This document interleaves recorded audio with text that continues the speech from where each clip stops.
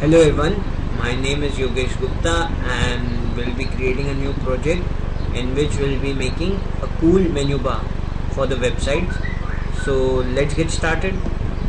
First of all, create a new project and give a suitable name like menu bar, and I've selected ASP.NET web application for this project and select OK.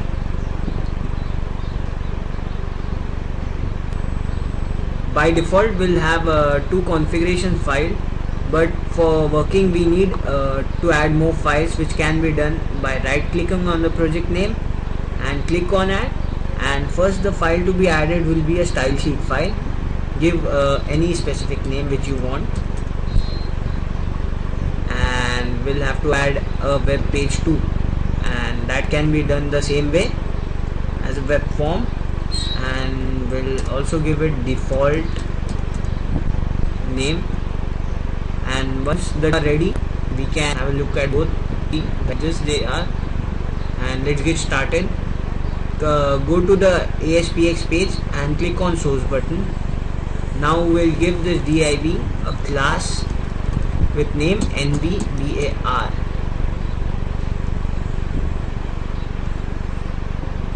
And below this I'll paste my unordered list, which is indirectly my menu items, and the sub menus will be this project 1, project 2, project 3, and service 1, service 2, service 3, service 4, service 5. Once we are done with that, that's all for HTML coding. Now we'll head to the CSS coding. So let's get started. First of all, we'll check a preview of how this initially looks before any coding, and we can see that it has bullets and it's not aligned very well. So let's get started with giving styles. So first I'll use a class selector and apply the style to the unordered list inside this. And the first property I'm going to apply is list style, which will be set to none. Now this property will remove all the bullets from the list items, and will also add margin property as 0 and padding as 0 too. Now the result of this would be all the items would be bullet free, as well as they will be aligned in the same column, and we can have a preview at them. As we can see, everything is going as per plan. So let's get to add further styles. Now we'll be using a class selector, and the styles would be applied to the list item. Now I want my all main options of my menu to be floated to left side, so we'll add a float left property. And I want all my sub menu items to be floated straight below the main menu items, so I'll add float property to none. Now once that's been done, we can have a preview at it. As we can see, it has been applied successfully. However, there is a lack of space between the list items, which we'll about to fix in a minute. So let's do that. On list items, we'll add the width property, and I'll set the width to 15%. And for the sub menu options, I will specify a width of 120%. Once that's done, we can have a preview at it again, and we can see that there's a quite good level of spacing between items. Now we'll add a text align property, center, and text align property as left, and padding left would be about 4 pixels. Now note that text align will align the text inside the list items towards center, and text align left will align the words or text inside the inside the sub menu options towards left, and the padding left property will keep a spacing of 4 pixels between the border and the text. So we can have a preview at it, and we can see the result in our preview. Now as we can see, the text here is quite simple, and we don't want so simple text for our menu, as well as we do not want the underlining. So we'll have to add another property, and this time the property would be on anchor tags, and the property would be font family,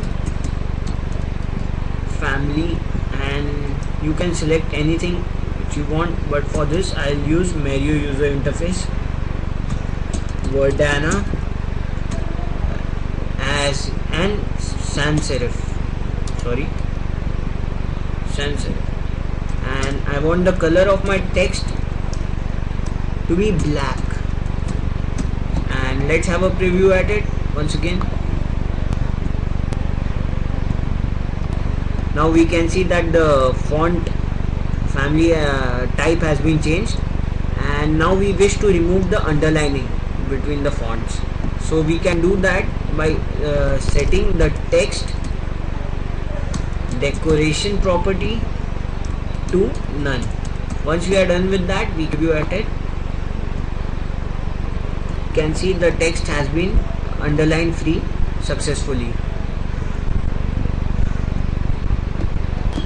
Now I want the background for my menu bar to be crimson color, gray color. So we'll just have background color property set to gray, and let's have a preview at it. And we can see that the color has become gray. Also, I want a separator between these menu items, main menu item. So for that I'll be using the property border right property as 1 pixel solid white. Once we are done with that, and we can see we have a separator like elements between the main options. Also we can see that here are the clickable areas are only the links and not the entire bar. So in order to make the entire bar as clickable for a single link, we will use display block property, and we'll set it for anchor links block, and we can check the preview, and we can see that it is effectively running, and the whole block is clickable for a single link like this. Now we need to extract the sub menus from the normal flow and place it below and keep a gap between the two, and for that we'll have to place the upper elements, that is project and services, as relative and set these to absolute positioning. And we can do that by the following method. And for doing that, we will set the position for list items as relative,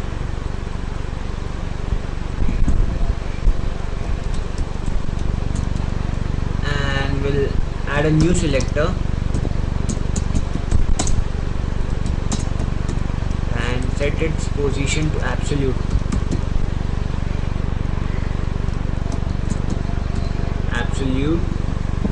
And from top we will place it at 40 pixels, and we can view it.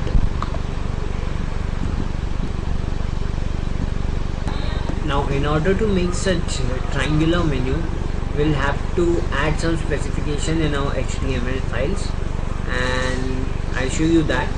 Just take a look at it. Like for example, if I have submenu 1 in the list, so I added a div class sub1, and under the UL of that sub1 I added an arrow1 class. Yep. So as I was saying, I have added a div class called sub1 before the submenu 1, and under the unordered listing items I have added another class, div class, as arrow1. And similarly I have done for the submenu 2 with the same specification, and I have applied the following properties. Like I have set the width of my arrow1 class to 0, height to 0, border left 12 pixels solid transparent, border right. Since we have to make a triangle upward, we'll have to specify the left, right and bottom properties and not the top property. And the position relative, and I have set it to right side. And similar specifications I have provided for my submenu 2. So the output of the following is like this.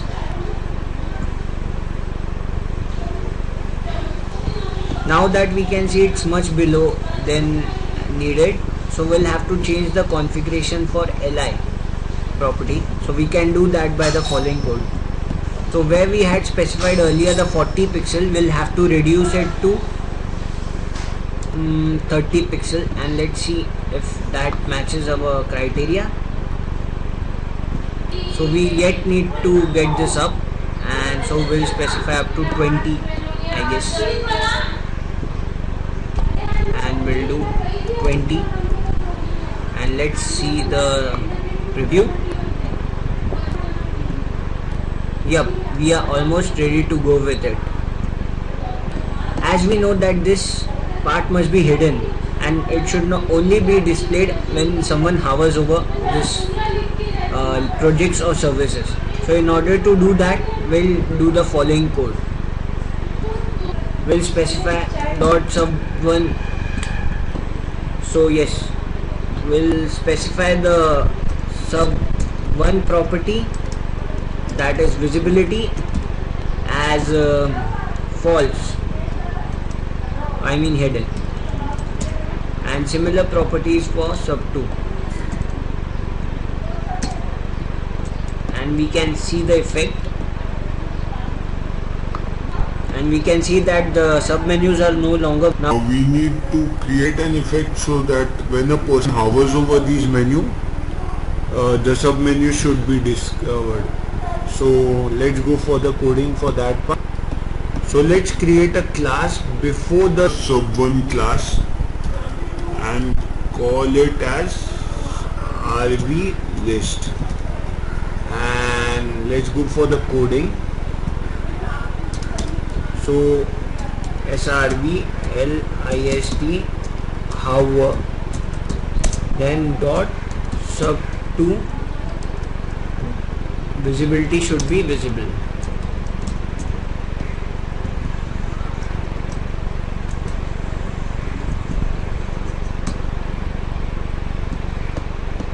And similarly we'll specify a class for project list, prjlist, and we'll specify that if someone hovers over project list, then sub1 should be visible.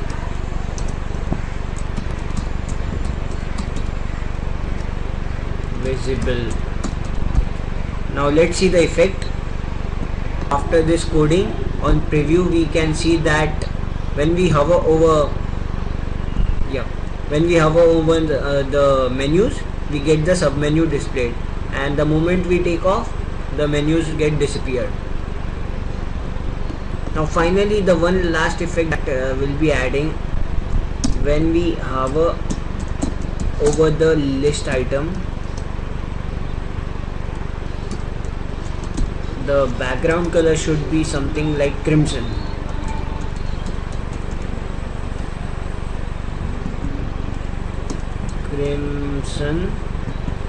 And so once we are done that, we can check the effect, and we can see the effect.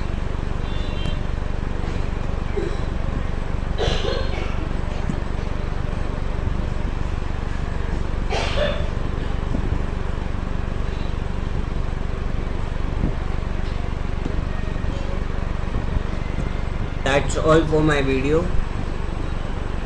Thank you. If you like the video, please subscribe.